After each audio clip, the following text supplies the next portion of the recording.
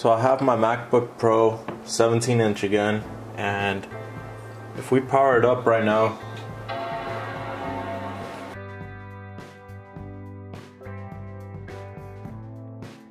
you guys are going to see this in real time on how long this takes. It's a very powerful machine, but this hard drive that we have in here is really slowing this thing down. And just starting with the boot time, as you guys are seeing, it just takes forever.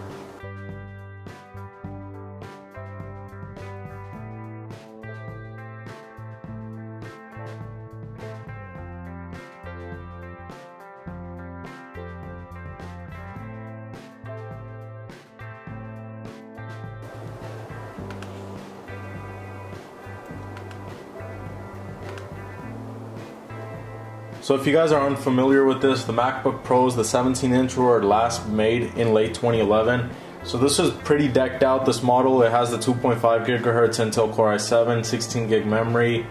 It has the Intel HD as well as the Radeon graphics. So it has everything, but one main thing that it lacks in is the storage. And the storage in this computer is a very old Hitachi hard drive. It's a 160 gigabyte. This thing is like 5400 RPM, so it's very slow, and that's the reason why this thing works so slow. If you guys can't upgrade to the new MacBooks but are looking to get that real MacBook speed as these new 2018, 2019 models, then I'm going to be sharing with you guys the secret. We're going to be upgrading the drive on this, and I'm going to be installing the Samsung 850 EVO. This is a 250 gigabyte. They also have a 500 GB and a 1 terabyte variant as well. I'll have this link down below in my description box if you guys are also looking to upgrade. And this is one I really recommend. It's very fast and it's very reliable too. And it's pretty inexpensive now. So let's get started. You're going to shut down. Once it's shut down, we're going to open up this back cover. As far as everything I use in this video, I will have a link down below in my description box. So in case you guys need anything, you can check it out down below. We're going to get these screws opened.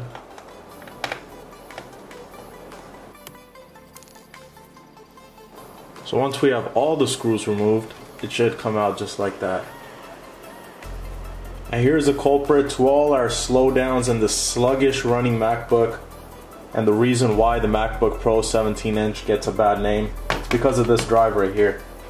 So to get this hard drive out, you're going to just loosen these two screws, and then the bracket is going to come right out. See, just like that. The screws don't even need to come out. Once you loosen them, this bracket will pull right out. It's not necessary to open this one because we do have enough room to lift the hard drive and then remove the cable.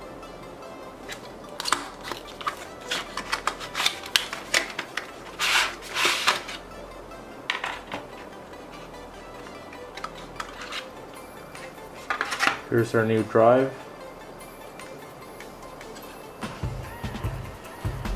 And installing it is pretty straightforward. We're going to grab the connection, plug it in, and then place the new SSD drive into place, and then reinstall this little bracket.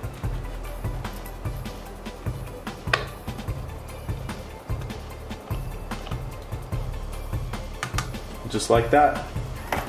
And then reinstall the back cover. Make sure you reinstall the screws from each hole that they came out of. Some of the screws are bigger and some are smaller.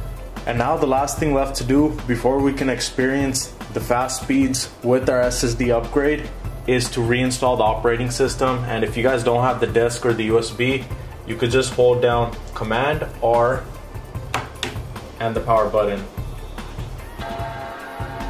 Once you hear the chime, let the power button go, but keep these two keys held.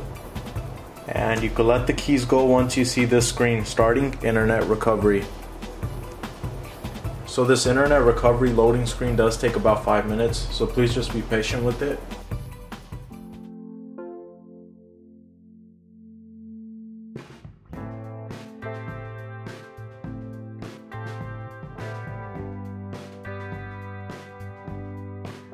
And now what you're going to do is make sure you're connected to a Wi-Fi, and then I'm going to go into disk utility, and then I'm going to look right here. Here's our new SSD drive. I'm going to erase it. and do it in macOS Extended Journaled. Put your hard drive name. I'm going to put Mac HD. Erase. Erase. And this is going to fully set up the drive so it could be used on your MacBook. And then we're going to do reinstall Mac OS X. And this is going to reinstall the original one, so this had Lion. But you can always upgrade it from the App Store right after. So continue. So now I'm going to let it install, and once we're on the setup wizard, we'll get started and I'll share with you guys the comparison between the old hard drive versus our new SSD drive upgrade. I'm going to go through the setup wizard and set it up to my settings.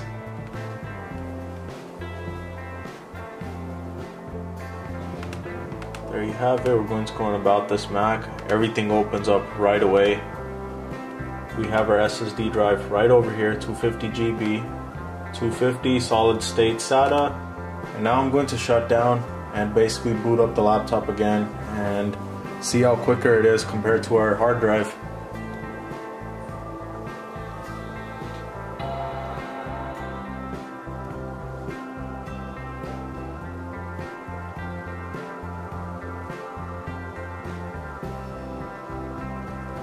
And we're already in. That literally took less than 10 seconds for boot up compared to my old hard drive, which literally took 40 to 45 seconds to boot up. And then even when I was clicking about this Mac, it would take time. Everything opens up instantly on this. So I really hope you guys enjoyed this video on how you can bring your MacBook Pro 17 or your 15-inch back to life and basically have them run as fast as the new MacBook Touch Bars and the new MacBook Pros. So I really hope you guys enjoyed this video, and if you did, I would really appreciate it if you guys could hit the like button.